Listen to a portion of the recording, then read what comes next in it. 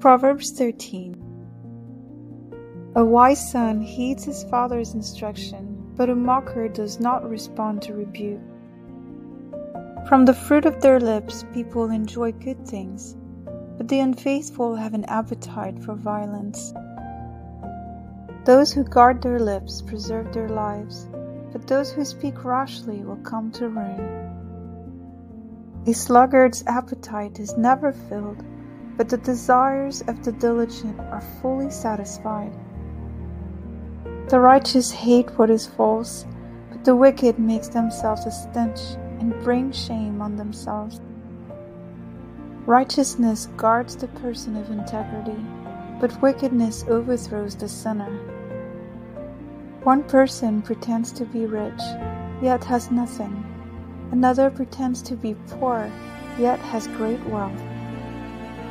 A person's riches may ransom their life, but the poor cannot respond to threatening rebukes. The light of the righteous shines brightly, but the lamp of the wicked is snuffed out. Where there is strife, there is pride, but wisdom is found in those who take advice. Dishonest money dwindles away, but whoever gathers money little by little makes it grow.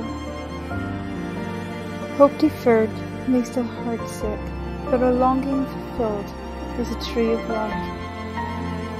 Whoever scorns instruction will pay for it, but whoever respects commands is rewarded. The teaching of the wise is a fountain of life, turning a person from the snares of death. Good judgment wins favor, but the way of the unfaithful leads to their destruction. All who are prudent act with knowledge, but fools expose their folly. A wicked messenger falls into trouble, but a trustworthy envoy brings healing. Whoever disregards discipline comes to poverty and shame, but whoever heeds correction is honored. A longing fulfilled is sweet to the soul, but fools detest turning from evil.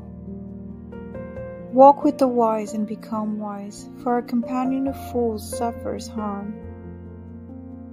Trouble pursues the sinner, but the righteous are rewarded with good things. A good person leaves an inheritance for their children's children, but a sinner's wealth is stored up for the righteous. An unplowed field produces food for the poor, but injustice sweeps it away.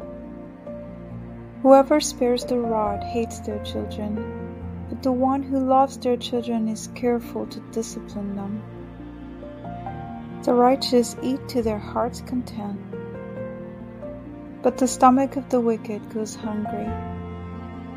Thank you, Lord, for your word. Help me live by it every day. I meditate on your wisdom and I hide it in my heart, that I may not sin against you. In Jesus' name I pray. Amen. Thank you guys for watching. If this video has blessed you today, please click on the like button, subscribe and leave a comment.